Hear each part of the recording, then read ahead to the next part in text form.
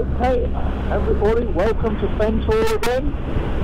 We're out and about, mid-November, 11 degrees, quite a nice day, but overcast.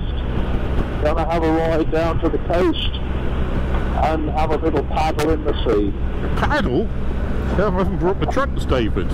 Well, you're not a man, though. You're not hard enough, Martin. You'd harden up a little bit. And we're hardcore riders today. Well, at least chickened out of riding Harleys, electric bikes, naked muscle bikes, BMW with the heated seat on. Oh, man. Have you got your heated seat on, David? No, I don't. I'm quite alright, Martin. As I've told you before. I think you suffer because you don't want to admit that you've got a cold bum. I have told you before, every part of my body and my whole life has been cold at one point or another. But never my backside. So, that's just because I'm well padded, Martin. Oh, well, maybe it's a good point. Yeah, well padded, well insulated. Yeah. It's they say it's a bit stick out that get cold. Well, I won't go any further than that. Well, I think this time of year it's getting chilly. It's a bit of a gloomy old day, and if you've got the right gear and the right bike, you're not going to get cold, are you? No, I'm not cold at all. No, so it's quite nice. I mean, the screen's keeping the wind off me mostly. I've got lots of layers on. I think it's going to get, even though we'll have nice days, it's going to get quite a lot colder than this at some point. Well, that's true, yeah. Well, I remember earlier this year when I first got this bike, it was -5. I was in Yorkshire. Oh, of course, yes, it was. I had to boil the kettle to undo the panniers because they'd frozen solid. Oh, have they? There'd been some snow that had sort of melted onto the panniers and then frozen into the mechanism. I couldn't undo them. They were absolutely rock solid. Was that early spring or was that still winter? It was March. Oh, March, yeah. Yeah, it was spring. I went up, there was quite a lot of snow one day, and or overnight. And then it was -5 for me to come back, and actually it said at one point on my journey -7. Bloody hell. Well, I can't remember when we've had -7 here, not for the last 3 years. But, I had these heated gloves, and the grips blasting, the seat blasting, and lots of layers, and I did feel the slightest bit cold. No. Quite something, really, isn't it? Yeah, I mean, yeah. Was the sun out? Was it sunny and clear? It was once the once the day drew on a bit more, the sun came out. It was lovely, yeah. But it wasn't a warm day at all. I think it got up to about 5 degrees at most. Yeah.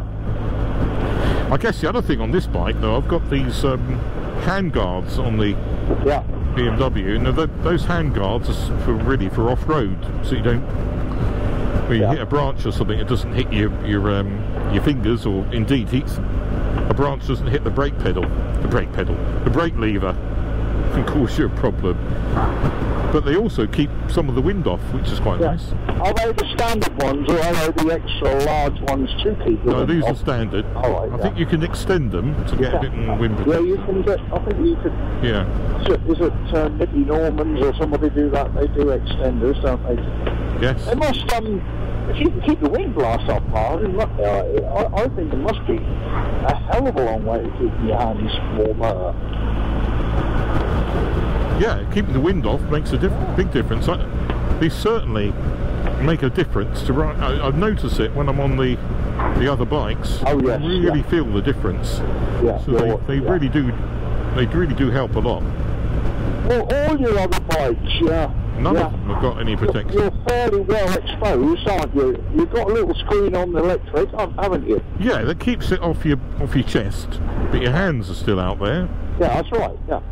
The Harley, yeah, it's got heated grips, but your fingertips without these heated gloves can still get cold. Yes, that's right, yeah. Well, I think I'm probably, I'm wimpier than most motorcyclists, David. With all the and of course, with a Harley Davidson, you cannot put hand guards on it, can you?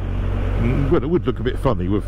It would. You can't get them driving mats, though, can't you? That go over your hand and around the grip. Oh, yes. I bet they're warm, actually. Couriers use those, don't they? Yeah, they do, yes. And they stay on the bike, don't they? You slip your hand into them, maybe a glove, and I don't know whether they... yeah, you wouldn't wear gloves inside them, Martin, would you? Oh, you would still have your gloves on, yeah.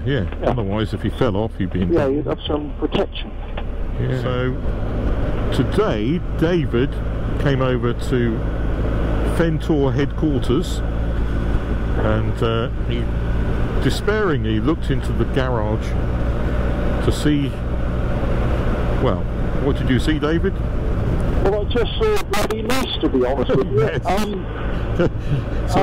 For somebody who's had his lady friend over for the last 2 weekends, supposedly cleaning it out, I would have dreaded to see it, Martin, actually a couple of weeks ago, because how on earth you get all those bikes in there?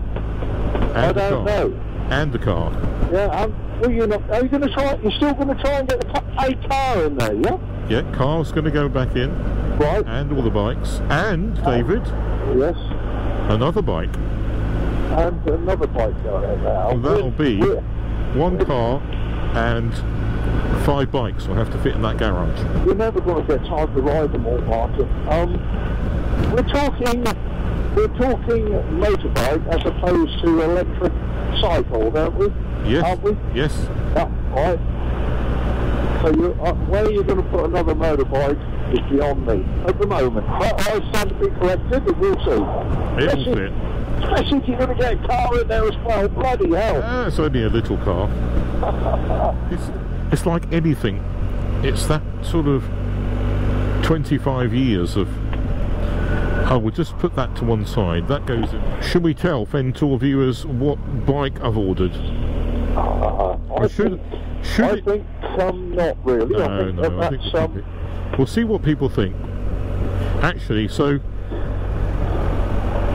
the thing is, David, should I be trading in one of the other bikes for this new one? Should you be? Yeah, is 5 bikes too many? Well, I would say it is, but there's a lot of people who would disagree, and they say it's not. If you can avoid them, have them. But I've got to ride. Yeah, make sure I ride them all. They all get a reasonable amount of use, apart from the Suzuki, which I need to spend more time on.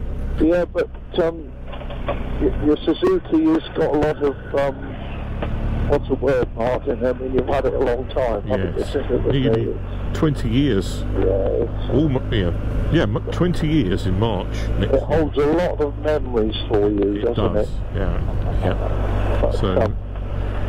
Yeah, so that's the only... I mean, you would say, yes, logically the Suzuki would go, but because you've had it for so long and it's, it's a lovely bike, then... Yeah, it doesn't mean anything, does it? Doesn't mean anything. No, actually it's worth more than what I paid for it, so... Well, that's something, isn't it? Yeah. So, anyway, so dear Fentor listeners, what do you think I've ordered, considering I'm keeping all the others? There we go. Yeah, there we go. Whether if anyone will actually comment below, who knows, David? Yeah. We'll see. Yeah, and we're giving no clues away. No clues away. It's got 2 wheels and an engine. It goes along. Well, that is a clue, because that's not another electric then, Martin, is it? Alright, it's not an electric. Okay, it's not an electric. It's got a internal combustion engine. There we go. So guess away, guys, that it will be arriving in the Fentor garage, hopefully March the 1st or thereabouts in 2022. Brand spanking new. Brand spanking new, absolutely. I'll tell you what though, David, what's crazy is there's second-hand bikes similar to this, the new one I've ordered, that are selling for more than the new price. What the hell's going on there? How do we go now? Yeah, one with a, just running sort of mileage, I saw online, £1,000 more than the brand new on the road price. Well, I never. £1,000. That's weird, isn't it? You know. That is weird, but it's just how it is. People are desperate for a bike. Yeah. You know, I'm going to wait until March the 1st. I'm going to pay £1,000 to have one now. No, that's right. But the problem is I haven't got anywhere to put it, David.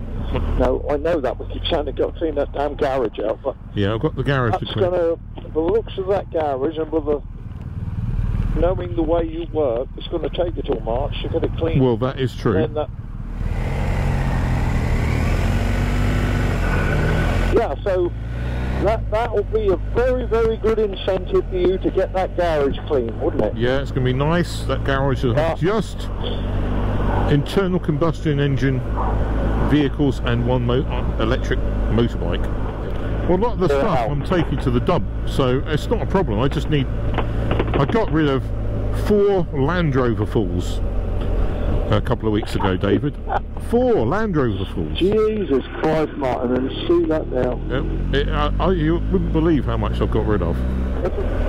David thinks I'm crazy. Yeah, I think you're crazy. But another motorbike. There you go. There's no harm in being a little bit crazy, is there, Martin? Not really. You know what I mean? You could be in the coffin next year, so well, it would be a bit. Well, actually, I would want the bike sooner than you don't know when you're going to be in the coffin, do you? So you've got to do these things while you can. Anyway. Yes, I think it's. It's not crazy if you. It's not crazy if that's what you want, Martin. Exactly. So what is it going to be? If you haven't commented below, get commenting below. It's funny, isn't it? I've asked people to comment below before in a video, no one does. So oh, how many people watched it? Oh, 1,000 people, and no comments with any of the questions you may have asked, so I sort of gave in on that, but we'll see. Actually, another thing, a couple of other things for Fentor viewers, David, I was thinking about, was we ought to organise a winter ride, probably from near where David and I live, in Ely, and maybe like this today, up to the coast for some chips. Yeah. So I think maybe we might do that one, maybe one Sunday or one Saturday. Yeah, that's right, yeah. Maybe a Saturday is quite good. Well, David and I have stopped here, Bircham Stores and Deli. They do the most delicious food, and well, we're not doing chips today, so actually we're heading for chips really at Hunstanton, but we seem to have got distracted. So what have we got, David? Pasty? Well, actually, my pasty feels quite a little bit warm. Does she? Mine feels a bit warm as well. She's not allowed to heat them up, but it does. I don't think they've been made that long. They've just been cooked. No. And just look at these beautiful machines. No chips today to review. No chips to review. Just nice BMWs and a pasty. Oh yeah, it's slightly warm, Martin. It's fine. Right, we're going to go and sit down. I've got a little cake as well. Are we going to sit down? Yeah, we're going to sit down. A little bit of heat coming from the pasty, do you think? A little bit of heat. No, I don't mean heat. I mean there's a little bit of chili. Oh yes, there's still. Oh, I see. Yeah, it's quite peppery, isn't it? It's nice. Nice. Pepper, is it? All right. Yeah. Well, that is delicious.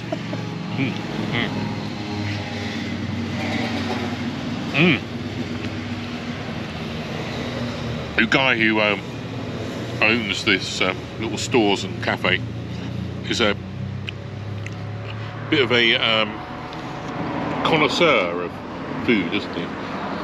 Well, he does seem to get it right. Yeah. Does get it right. Yeah, that's what delicious. A connoisseur is. Right. Sorry to make you hungry on Fentor viewers, but this is delicious. We'll put up on the map, or map up, I should say. I'll put a map up so you can see where we are. Aha, yes. That was good. Now David's just disposing of the cups, and then we're heading to Not So Sunny Honey before heading home later. But heated grips, heated seat, oh lovely. David will refuse to turn his on until his hands are frozen solid. Right, let's go. So that was a very, very nice pasty, David. Very Bircham. nice pasty. Yeah. And we're now heading the back way into Sunny Honey, Hunstanton. And it could actually be sunny when we get here, Martin. Yeah, look at that sky. It's beautiful, isn't it? Yeah. I don't know if the GoPro is able to pick it up, but the colours are absolutely It's like a painting today, that sky. Just coming into sunny Honey, and the sky to the right and across the wash is quite dramatic.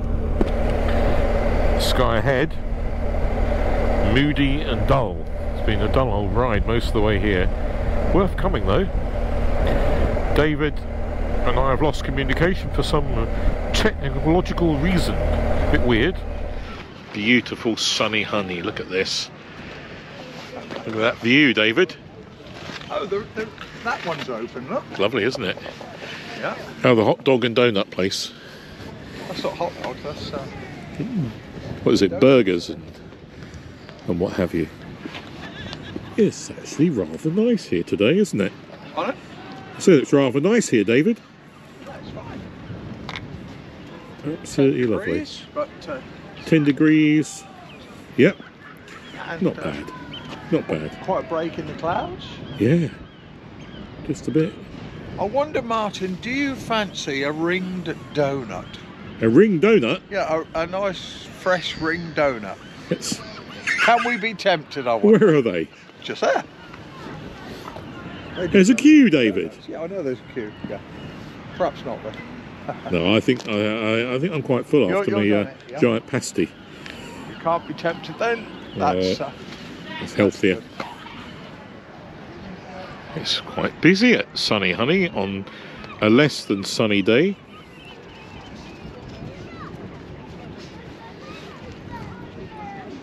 Certainly clear skies out on the North Sea. So because I'm very bollocks. It's like my fuck arse wank. Rubbish, start again. Because I'm so well prepared for making videos on Fen Tour, I didn't bring my booster battery to boost up the helmet camera that's now dead. Very clever, and I can't be bothered to swap batteries between this GoPro and the other one. So I'm not going to film any more from the bike, but it's too nice here. And it's gloomy where we're going back in the fens. So never mind. Anyway, so Dave and I are going to make our way back. And we'll see you next time on Fen Tour. Bloody seagulls. Thanks for watching. Bye-bye. What's he doing? Weird. I'm wrestling with a